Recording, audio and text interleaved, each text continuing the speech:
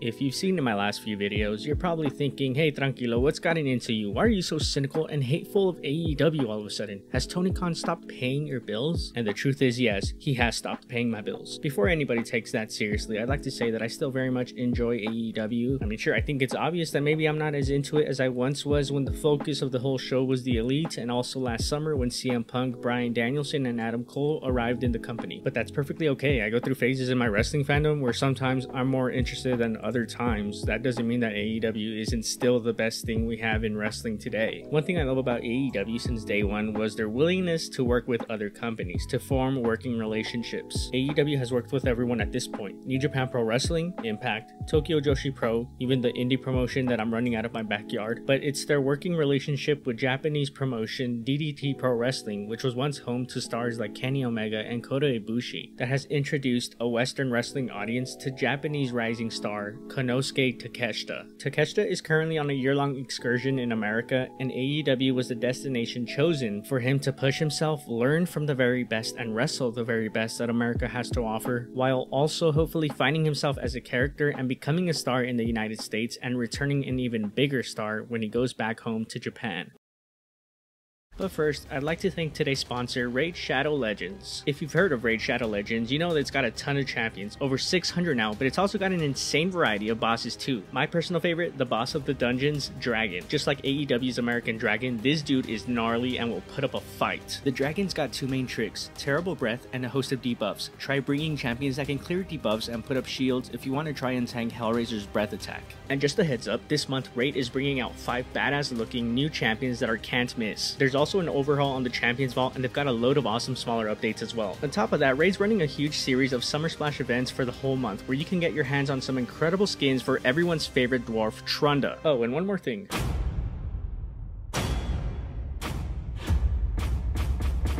You got it.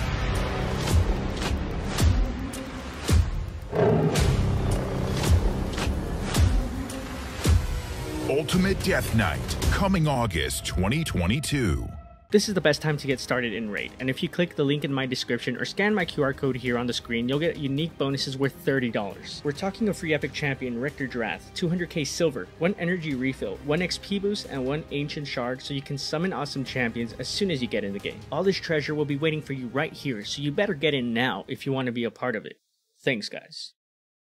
In professional wrestling, going on an excursion has helped shape some of the best professional wrestlers that have ever lived. In the case of Japanese talent, going on an excursion, whether it's to Mexico, whether it's to the US or the UK, is done to either sharpen the talents and give them some experience outside of their comfort zone so they can learn more and develop their craft more. But a wrestler can also be sent on excursion when they're not connecting with the audience in a way that the booker or promoter originally envisioned for them. Perhaps the most popular example in this category would be Tetsuya Naito, who was sent back on excursion to Mexico when he was rejected by the Japanese audience when he was being pushed as the next big babyface in New Japan Pro Wrestling. He would report to CMLL, form an allegiance with Los Ingobernables, discovered the Tranquilo lifestyle, which desperately gave him the gimmick he needed to stand out, and most importantly, to entertain in a persona that he felt comfortable in, so that when he returned to New Japan Pro Wrestling, he was a made superstar with a unique persona who was welcomed with open arms by an audience who had previously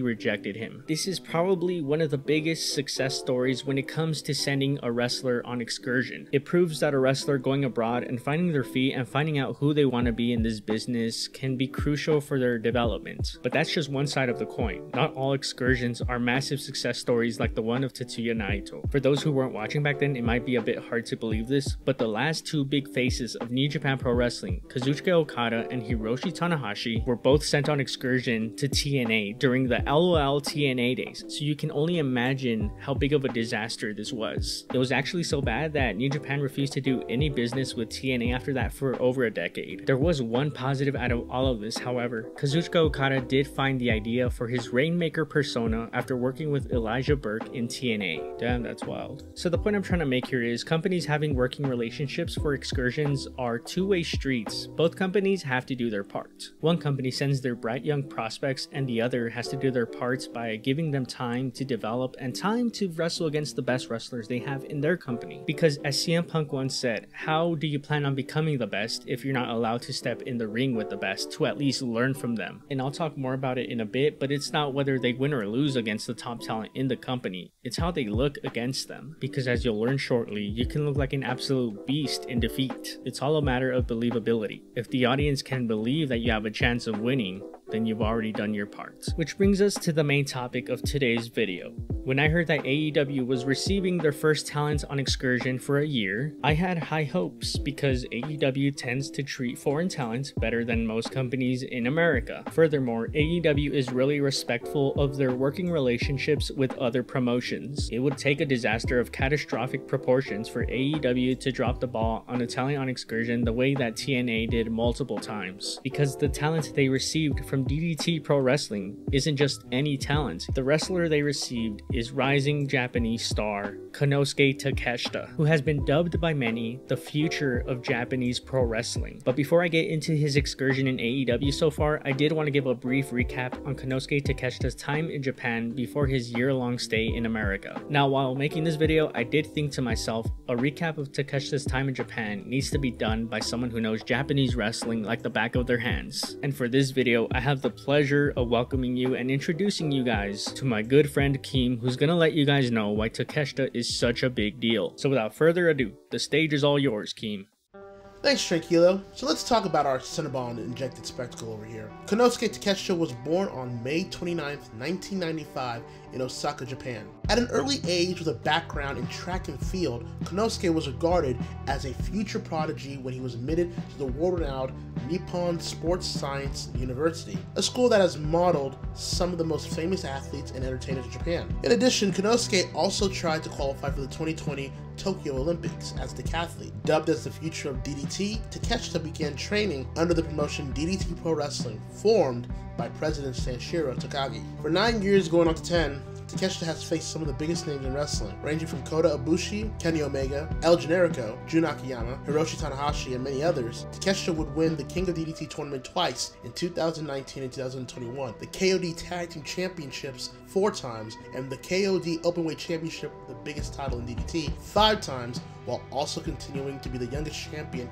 in that openweight title's history. Takeshita is an excellent singles competitor who can also shine in many tag match situations as well. As the leader of the 37 Kamina faction with fellow stablemates Mao, Yuki Ueno, Shunma Katsumata, and Toi Kojima, Takeshita and Shunma would become KOD Tag Team Champions for 108 days. While he was enjoying success in DDT, along with the occasional dips in interpromotional events with Pro Wrestling Noah and All Japan, Takeshita would be summoned for a short excursion to America, and more specifically, All Elite Wrestling, which Tranquilo will explain more in the video. Simply put, Takeshita is the real deal. His credentials speak for himself, and the scary part is that he's just getting started. Whether you see him as a Japanese phenom currently, or have been following him as a future DDT for years, one thing is clear: Konosuke Takeshita cannot be denied, and is becoming a potential mainstay in America waiting to take over professional wrestling.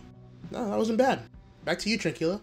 Thanks a lot, Keem. Your endless knowledge of Japanese wrestling has definitely helped me with this video. If you guys can do me a huge favor and show my boy Keem some love at KeemWinsAgain on Twitter, it would be greatly appreciated. Definitely a funny and ruthless dude who's worth a follow. So thanks a lot, Keem. I couldn't make this video without you. So as we just heard from Keem, the accolades that Takeshita picked up in Japan are endless. This isn't just some rookie who's coming to AEW to learn the basics. And as Keem said as well, he's just getting started, which is the scary part. Kenny Omega has long been an ambassador and supporter of Takeshita's, which makes sense because there's the DDT Pro Wrestling connection, but also because Kenny Omega knows professional wrestling. It's the reason why all your favorites from WWE say they want to face him one day. But if you want to wrestle Kenny Omega, you got to go to AEW because he doesn't go to you, you come to him. Isn't that right, Bryan Danielson? Anyway, I digress. Konosuke Takeshita is a professional wrestler, so he came to America to wrestle in the home of professional wrestling, All Elite Wrestling. And since his arrival to AEW in early April this year, he's been nothing short of amazing. He started off getting a few easy wins on AEW Dark while also wowing audiences in short bursts. And keep in mind that Takeshita actually made 3 appearances on AEW programming last year, and while he did wrestle, they were more like cameos rather than showcases. This time around, he's staying in America for a year, and it's AEW's job to present him as best as they can and utilize him as best as they can. So After the aforementioned dark matches, Takeshita was finally given a spot on TV where he faced Jay Lethal on an episode of Rampage. And despite a losing effort, Takeshita introduced himself to a TV audience that was then captivated by his in-ring work and began to demand to see more of him on television. Tony Khan is a by-the-numbers booker and wrestling promoter. If he sees that there's interest in something, then he'll definitely book it for AEW TV. So what did that crazy bastard do next? He booked AEW World Champion Adam Page versus Konosuke Takeshita on Dynamite in a non-title match in the lead up to Hangman versus CM Punk. And this, my friends, is the moment I knew that Konosuke Takeshita was in good hands in All Elite Wrestling. For nearly 13 minutes on AEW's A show, Dynamite, Konosuke Takeshita took it to the then AEW World Champion Hangman Adam Page. And if AEW wasn't as good as they were putting on banger matches every single week, then this match, Hangman versus Konosuke Takeshita, would have easily have been a match of the year contender in any other year. This is the moment that the American audience fell in love with the Japanese rising star known as Takeshita. For AEW to allow this bright prospect, but also admittedly this unknown wrestler to American audiences to stand toe-to-toe with their world champion at the time was a bold move, but man did it pay off as the audiences gave both wrestlers a standing ovation when the match was over. Instead of Hangman looking weak because he couldn't make quick work of Takeshita, it was Takeshita who actually looked like a superstar for hanging so long with the Hangman. Takeshita was given the opportunity here to shine and he just completely knocked it out of the park. And because he did so well here, he earned the trust of everybody in AEW and he has now been afforded more opportunities after this match. Since then, we've continued to see this dude have consistent, insane performances for AEW, which include the Casino Battle Royale, the Royal Rampage, where he was given his own standout moments over other wrestlers who have long been with AEW, and rightfully so, his insane stiff match with Eddie Kingston on Rampage, and of course, his recent match against AEW interim world champion Jon Moxley. Tony Khan must really trust Takeshita to have given him 2 matches already against 2 of his world champions. That's almost unheard of in any company for someone in their rookie year with a promotion to have faced 2 world champions already in under 3 months. There's a level of trust here that Tony Khan has with Takeshita, and he knows that he has a gem in his hands. And how could he not? After yet another jaw-dropping performance against Jon Moxley, Takeshita has cemented himself as a fan favorite in AEW. If his match against Hangman was him announcing himself to the world, his match against Jon Moxley was him cementing his place in AEW. But here's the thing, Takeshita has now won the crowd over so much that they now want to see him win. And I'm one of those people too, and I know it'll come with due time. Tony Khan knows what he has with Takeshita, otherwise he wouldn't be booked as strongly against some of his top wrestlers. This might very well be the first time in a very long time that we're seeing a wrestler's excursion blow up in real time on television for a major American promotion. I'm full on board and here to announce that I'm officially pushing the Takeshita for All Atlantic Champion agenda. I mean, come on, that championship was made for him, a work rate title for foreigners to fight over. Whether he wins a title or not in AEW before he leaves next year, one thing's for sure. Konosuke Takeshita's excursion with AEW is proving to be one of the most successful excursions in recent memory, but the sky seems to be the limit for the Japanese rising star,